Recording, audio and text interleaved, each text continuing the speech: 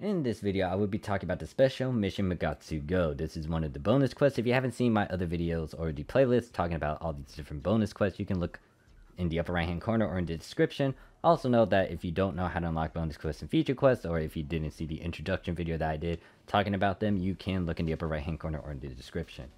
So there's only one difficulty for this particular bonus quest. It is on normal. The enemies will scale to your level. Depending on what level you are at, they will actually stop at level 80.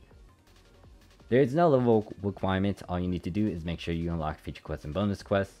Let us view the quest records. If you go over here, click on the difficulty, click on the second option, you get to see item, special, and the enemy record. With the enemy records, you will actually fight against a couple rare variants of these guys compared to the silver variant. You are fighting against the gold Magatsu as well. You can't easily kill that one. You actually had to do a certain process to kill it. But let us move on to the special ability ones. You can see that there's a couple grade 3s and mark abilities. They also got another history, which will give you a plus 10% in experience gain. However, there's nothing too grand about these abilities. The marks you would definitely want to keep, but then again, you would need mark receptor to actually get the most out of it. When it comes to the item drops, you would most likely trade this in so you can get photon spheres and or X cubes. You might want to hold on to these, especially if you get a set, so you can use it on an alt character depending on what level they are at. However, if you are going for endgame content, you will want to get higher grade units like 12 stars and 13 star units, along with the weapons like a 14 star or 15 star weapon, or a 13 star. This is what the gold Magatsu key looks like. If you go over here, you would want to stare at the key, stare at the title. It says bonus key Magatsu gold. It will look like the gold Tokyo key, however, it will have a different text. This is a 7-star rarity. It is untradeable, and the expiration for this is going to be August 26, 2020. There is an expiration date. When it comes to you running this, it will not give you a lot of experience, unlike the Tokyo key. However, when it comes to this, you would want to complete it so you can get the special little currency that you get at the end of this quest. You will see it in due time. When you run this quest, it doesn't give you a lot of experience like the Tokyo keys. However, you will see a little currency that you can get at the end of the quest, and I will emphasize on the experience by showing you guys the numbers at the end of this video. Before I start up this quest, I do need to point out a couple of other things. So I am going to have this in reference for later. Stare at the experience that I can get, or stare at the number that I have up there in the upper right hand corner, 9,918,589. I do have a bunch of boosters on me. I have a 75% experience gain, tri boost 100%, and then a 250% rare drop rate. Not only that, when it comes to me doing a bunch of quests over here in the Japanese PSO2, there's a 350% in terms of experience and rare drop rate boost, along with several other things, but the rare drop rate and the experience are going to play a factor into this. You want to make sure you have your key. You're going to go over here, you get it started up, and you will go into this quest. Make sure you have some half dolls on you. Even if you fail, you can easily get back in here. And the enemies will most likely spawn at level 80. Let us see. I'm going to go over here. You can kill these enemies manually. I am going to be using an AIS to do this, just because this is a gold Magatsu key, and it also emphasized on the usage of AISs. Note that if you are playing on the Japanese PSO2 and you have better equipment, you can easily kill stuff with the equipment that you have. Like I was able to hit like 25k compared to what this AIS can do. So keep that in mind. But once again, these guys are at level 80. They're stuck at level 80. This is the max level that they can go for.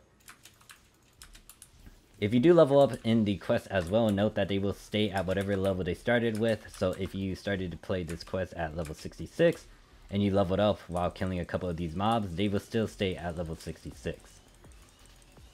So it will be quite similar to Silver in terms of the first few mobs that will pop in.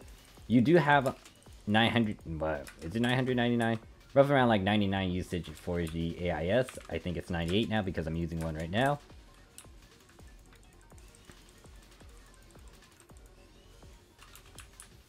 So all you need to do is kill all these guys in certain time limit. You do have a time limit. You have 10 minutes to do this. So make sure you complete it on time. And this is a solo quest.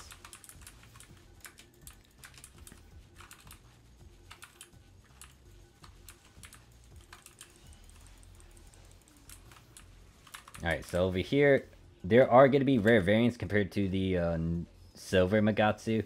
like that mini boss right there. I'm just gonna use this for a bit, kill most of these guys like that, and I am gonna refresh this AIS timer because I am gonna have it disappear on me in 30 seconds or so. There is a timer at the bottom on your hotkey on your sub palette. So yeah, I can use this 98 times now. Now it's 97. So I'm gonna kill this guy manually, and now you are gonna fight against Sai. Sai is the gold variant. Unlike the Civil one where you can easily kill, or the regular one where you can easily kill it, you would actually have to go through a certain sequence to beat up Sai. You would actually have to aim for his kneecap first, and then you want to work your way upwards. Because if you try to ignore his kneecaps, actually you can actually hit the upper part. Never mind, I thought there was like a barrier in the past that forced you to actually attack his kneecaps and go through a certain procedure so you can kill him. But no, you can ignore his kneecaps completely and just like aim for him. I'm gonna pop this. He does have a lot more HP, so you can't just like shoot a laser at him. And if you want to open up his core, you do actually need to open up the other parts as well. So all I need to do now is to break his face. And then with that out of the way, now I can attack his core and open it up. If you don't do this, then that core will be protected. And I shot my weak bullet and it did not register. So he is going to go up in the air. I am going to avoid this. Or actually get close to him. I want to lock onto his chest if possible. I cannot. So I'm going to hide over here. Pop this. And then when he does that, get out of cover. Quickly aim this. Aim at his chest. You should be able to insta-kill him if you aim properly. There we go. And that's the important thing with this particular quest. It's not the experience. It's not the loot. It's those star gems. You get 30 for completing this Magatsu key. Also, let's do some quick math with this. I will have the numbers on the upper right hand corner or on the right side of this. I now need 3,604,203 experience for my next level up. Once that has happened, pretty much you want to collect your loot. That's all the way over here next to the telepipe. When it comes to these stones, I don't think NA has them. This is an old... Well, actually, no, they changed it to photon boosters and lambda grinders now. Never mind. It's been a while since I actually ran one of these.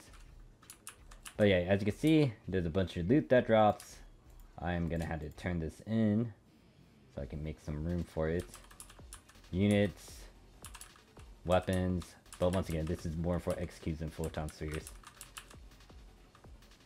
But that is it when it comes to this run. Let me show you guys what... Actually, no, I turned it all in, didn't I? Yeah. Here are the items. Here's the units. But that is it. If you have any questions, comments, concerns, put it down below. Thank you guys for watching. I'll see you guys in the next episode. Peace.